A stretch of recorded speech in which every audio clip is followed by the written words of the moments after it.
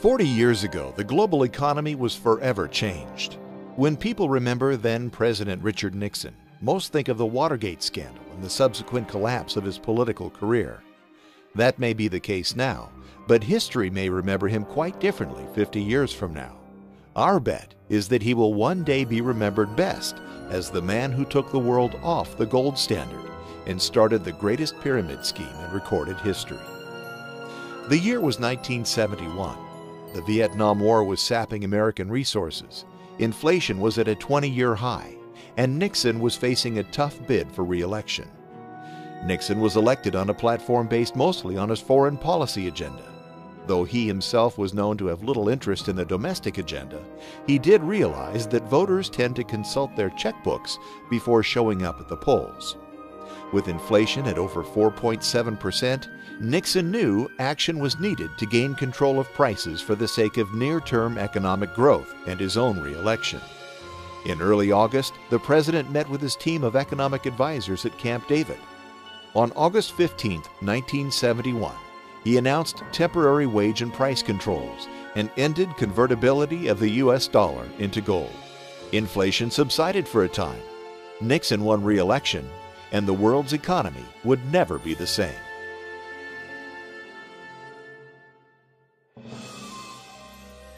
To understand the consequences of Nixon's decision, we have to look back, way back. The gold standard, as we understand it today, was the dominant fiscal force for the vast majority of recorded history. Starting long before the birth of Christ, the idea of valuing goods and services based on an amount of gold was the cornerstone of commerce for more than 98% of the last 2,000 years.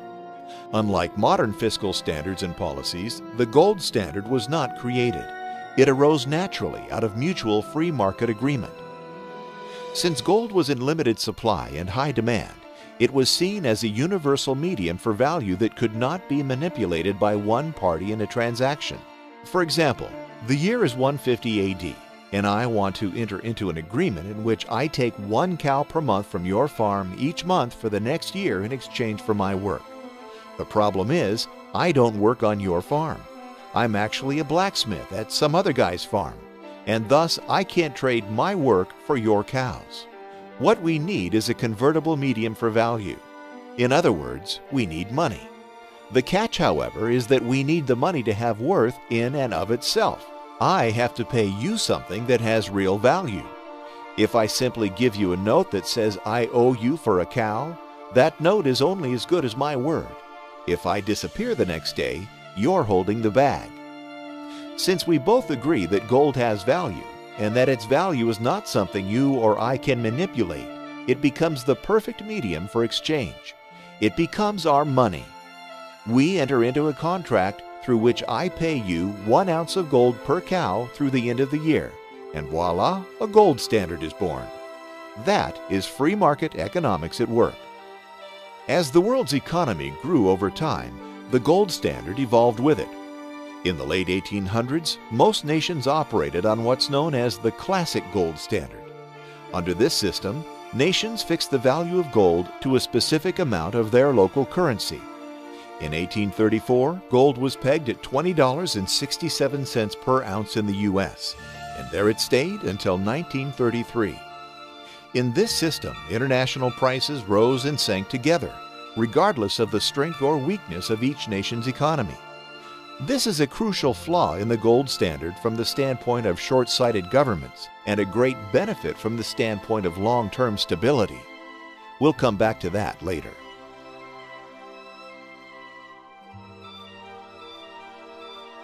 Though the consequences of the classic gold standard were complex, it basically worked on the premise that currencies shouldn't really change in value relative to each other. Instead, it held that weaker economies should accumulate less wealth and stronger ones more. Today, currencies change in value relative to each other based on the strength of each nation's economy. This makes wealth relative, which under the gold standard it is not. The significance of this important difference will become more obvious as we continue on. During the classic gold standard period, the balance between imports and exports from country to country was maintained through what's called the price-specie flow mechanism. That's economists speak for when our economy is booming, gold flows to us. When it's weak, gold flows away. Here's an example. Imagine we create some great new American product that everyone in the world wants to buy. Our economy is booming, and there are more goods and services being produced and made available to consumers. Since the value of the dollar is fixed to gold, we can't create more dollars without having more gold. As supply of goods increases and the number of dollars to buy them is unchanged, the price of those goods goes down. It's simple supply and demand. As prices here at home come down, people overseas want to buy our cheap goods. Thus, our exports increase. As our exports to other nations increase, they send us money, which under the classic standard is the same as gold. Thus, America sees an inflow of gold. As the amount of gold we hold increases, so does our money supply, and prices begin to increase as a result. Likewise, when our economy slows and prices at home increase, we buy more from overseas, and our imports increase relative to our exports. In sum, it looks like this. Economic growth leads to more availability of goods, which leads to prices falling. Falling prices leads to exports increasing, which leads to gold flowing in. Gold flowing in leads to higher money supply, which leads to prices rising, which equals equilibrium. Or economic recession leads to less availability of goods, which leads to prices rising. Rising prices leads to imports increasing, which leads to gold flowing out to other nations. Gold flowing out leads to lower money supply, which leads to prices falling. And that equals equilibrium. In the end, what the gold standard did was create long-term price stability. Local economic growth created falling prices, which were then brought back up again by an inflow of gold. The problem, of course, is that governments don't have the ability to control how quickly and how smoothly the process works. The gold standard, for all its simplicity and stability, does not necessarily fit the time frame of electoral cycles and short-term political goals.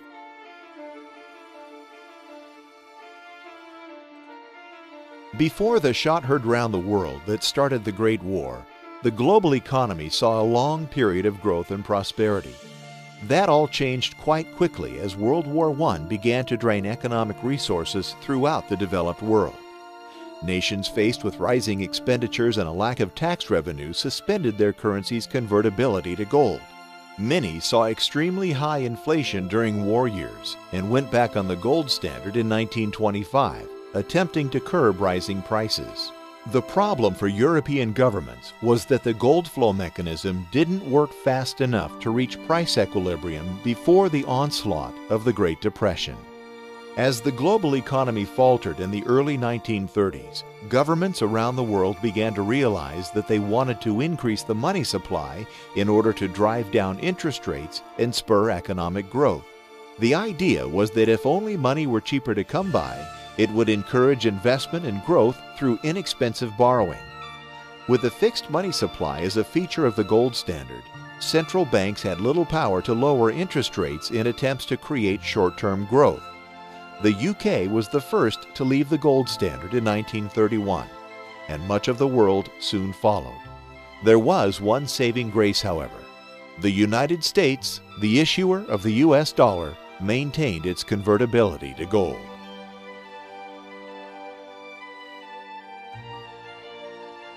After the Second World War, nations around the world were again destitute, with inflation raging and little infrastructure to produce growth. One exception was the U.S., which, relatively speaking, was left enriched by the munitions trade during the first part of the war. As England dumped the majority of their gold into the pockets of U.S. arms producers, the massive imbalances created were too great for the gold standard to correct quickly enough. Thus, the Bretton Woods Agreement was born. Under the new agreement, a new international currency system was created in which foreign currencies were convertible into dollars, which were then convertible into gold. This enabled nations to create flexible fiscal policy and manipulate interest rates to spur growth, while the U.S. dollar anchored the system with its gold convertibility. As time passed, the US dollar became the world's reserve currency. This happened partially because of the strength of the US economy and partially because of the dollar's convertibility to gold. Foreign governments began to buy and hold US dollars instead of gold as a main storage for wealth. At the time, it didn't matter because the dollar was, quite literally, as good as gold. The rest of the world prospered because central banks could artificially stimulate local economies and fan the fires of economic growth. The U.S. prospered because, as the issuer of the world's reserve currency, we could borrow money at almost no cost from the rest of the world. As everyone wanted to hold our dollars in treasury debt, it was as if the world had handed Uncle Sam a credit card with no borrowing limit and basically no interest rate. In the end, money, which used to be in limited supply, was now virtually free for the entire world. The linchpin that held it all together was the simple fact that everyone knew the US dollar could be traded in for a fixed amount of gold at any time.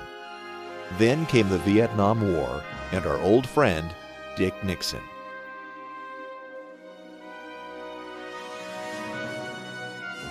On August 15, 1971, Nixon announced that the mighty US dollar could no longer be converted into gold.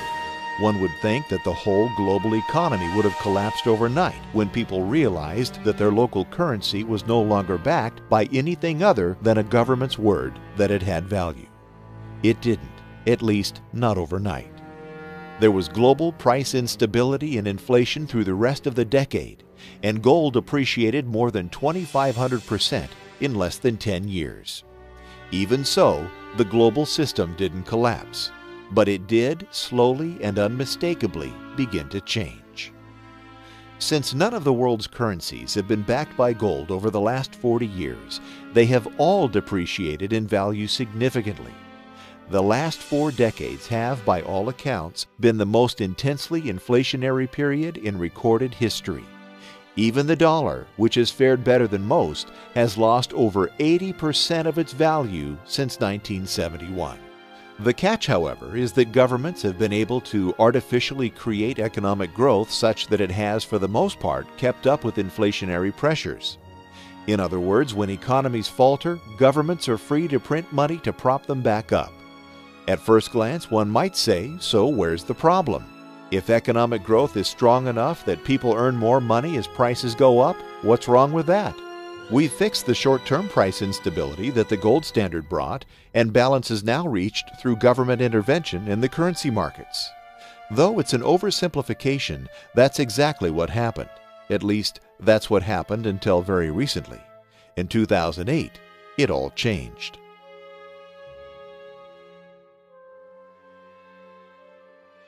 The problem with the new system of inflation and artificial growth is that it discourages saving and encourages borrowing. Think about it. If you know your dollars are going to be worth less tomorrow than they are today, why save them? Buy what you want because you know you'll be able to buy less tomorrow with the same dollars. Better yet, why not borrow money now to buy even more? If your dollars are going down in value, your wages increasing, and prices are on the rise, it makes sense to borrow money today. When you borrow, you'll buy goods at today's low price. When the price increases, the dollars you borrowed will be worth less, and it will take you less work to pay them back, right? Doesn't that sound like what happened with the mortgage industry here in the U.S.? The only problem with this system is that it makes it nearly impossible to save money. Now, instead, you have to invest and earn returns to keep up with the falling value of money. Remember our parents' parents. Was wise investing a virtue for them? Maybe, but it was probably not nearly as important as saving money. That's changed today, hasn't it? Nowadays, it's widely expected that your savings account is not the majority of your net worth. We all buy stocks, real estate, and other assets that produce returns. We have to do this, or inflation will slowly erode the value of our savings. Say goodbye to cash under the mattress and hello to 401ks, investment banks, and big money on Wall Street. Throughout the 80s and 90s and most of the last decade, this system brought unprecedented prosperity to most of the world. The problem, of course, is that it's nothing more than a pyramid scheme. For 40 years, money has been virtually free both here and abroad. This has encouraged borrowing on all levels. Citizens have borrowed from companies to buy goods. Companies have borrowed from banks to loan money. Banks have borrowed from citizens and governments to finance the whole mess, and governments have borrowed from anywhere they possibly can. The whole thing works because of the world's confidence in the U.S. economy and our government's ability to make good on our debts and prop up the world's reserve currency. In a sense, we have borrowed from other countries, allowing them to create cheap money and continue the borrowing bonanza. That's all fine and dandy until someone stops believing in the system, or rather, stops believing in the dollar.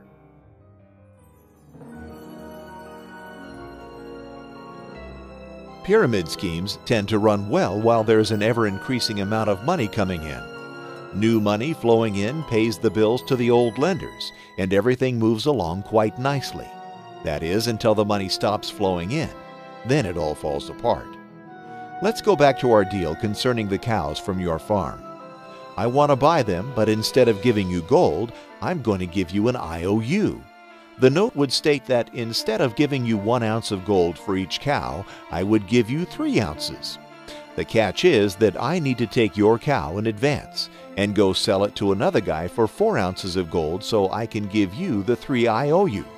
Then you ask, how are you going to find someone to buy this silly old cow for 4 ounces of gold?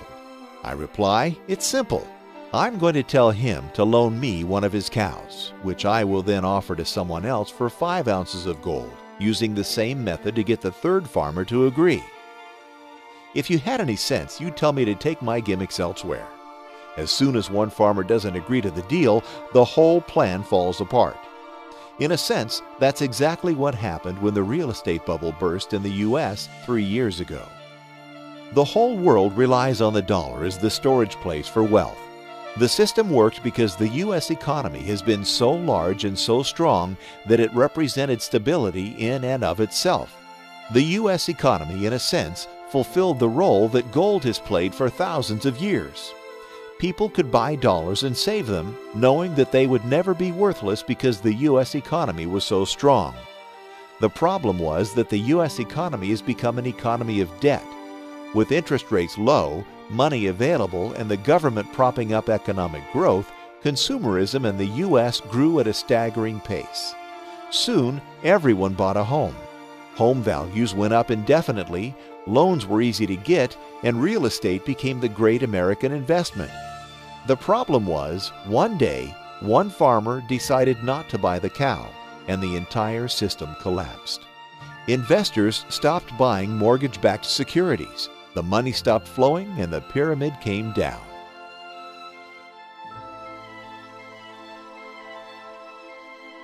As the world's economy started to unravel in 2008, the U.S. government did what other governments have been doing for decades. They borrowed, and borrowed some more. The government's solution was to borrow like crazy and stimulate the economy, relying on future growth to pay the bills. This has been made possible by the fact that the dollar is still the world's reserve currency. Though investors are losing confidence in the dollar at an alarming rate, they simply don't have much in the way of other options, at least not yet. The truth is that markets correct themselves, no matter how much governments try to intervene. The folks in Washington have been able to slow the deterioration, raise the debt ceiling, bail out the banks, save some homeowners, fight 2 wars, and get themselves reelected again and again and again. What they can't do, however, is save the dollar. By pursuing these policies, they're destroying the one mechanism that makes the whole system work, the world's confidence in the U.S. dollar. We are already starting to see the cracks appearing. Just look at the price of gold. Remember that gold was at $35 per ounce when Nixon took us off the gold standard. On August 15, 2011, the 40-year anniversary of that day in 1971, gold was at $1,770 per ounce. That means that gold has appreciated in value by more than 5,000% in just 4 decades. Actually, that's not really true. It's not as though there is less gold today than there was in 1971. It's just that it takes much more work, much more money, and many more cows to buy that same ounce of gold. Gold hasn't actually increased. Everything else has gone down. 4 decades is not much time. That's not even a full generation. When you plan for your future, is it possible you need to think another 40 years down the road? If not, won't the economic landscape of the world matter to your children in 2052? The point is that if this current trend continues, the Great Pyramid scheme will keep on robbing the end user. The end user, of course, is you. The only course of action left for private citizens is to take the situation by the horns and stop buying the cows. By holding US dollars through this mess, we're effectively saying, sure, we believe this bill will hold its value, even though we've seen it do nothing but go down for the last 40 years. In a sense, we have to get back to the basics. We live in a world where the idea of investing must be replaced with the idea of saving. We live in a world where saving can't really be done by holding currency. Thankfully, we live in a world where we have the freedom to make our own choices, at least for now. It's no wonder more and more investors are flocking to gold. It's really the only way out of this Great Pyramid scheme. Some folks say gold's in a bubble, but bubbles are the result of an artificially inflated sense of value. Over the long haul, gold is value, and thus doesn't artificially inflate. Even for those who bought gold in January of 1980, when it was at its previous all-time high, this simple fact holds true. Today, they have more than doubled their money, while the dollar has done nothing but fall apart. Like it or not, this is the new reality. Like it or not, gold may be the only option. The global economy can't go on booming forever on borrowed money, and the other shoe will drop. All we can do as individuals is protect ourselves and make sure none of us is the last farmer to buy the cow.